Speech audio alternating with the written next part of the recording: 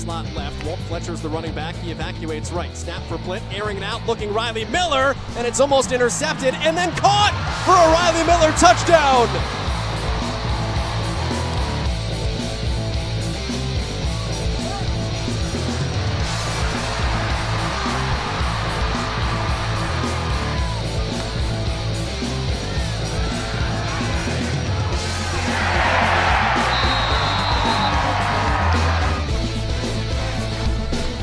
Hall in motion, give it to him on the jet motion, past the 10 to the 5, he'll walk into the end zone.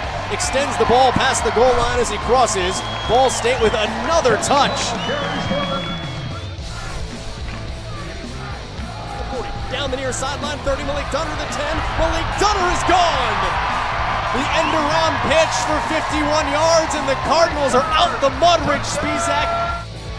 Bradley immediately under pressure anyway, and he'll get sacked back at the 35. The ball is loose.